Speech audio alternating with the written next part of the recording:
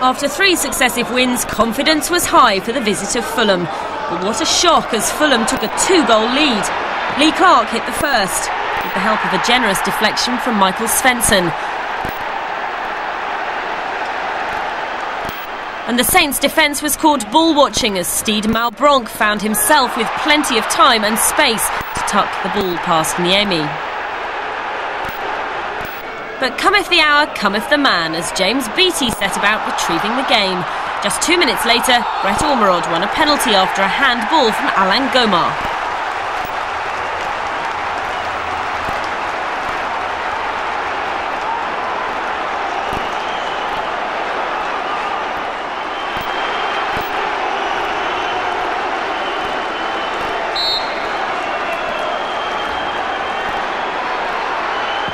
Beattie crashed home his second penalty of the week.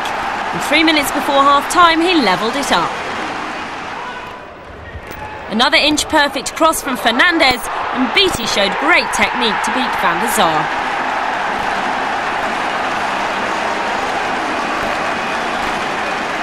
All square at half-time, and there was only going to be one winner after that. Another header from Beattie. This time from Anders Svensson's free kick made it 3-2. By now, Fulham's defence was reeling.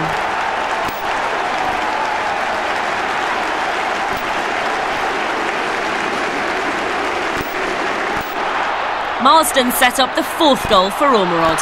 That was his 6th of the month. Niemi had been a spectator for much of the second half, but when danger threatened, he was ready. But it was Beattie's afternoon. After failing to score in the opening 9 Premiership matches, he was starting to produce the goods. His first Premiership hat-trick.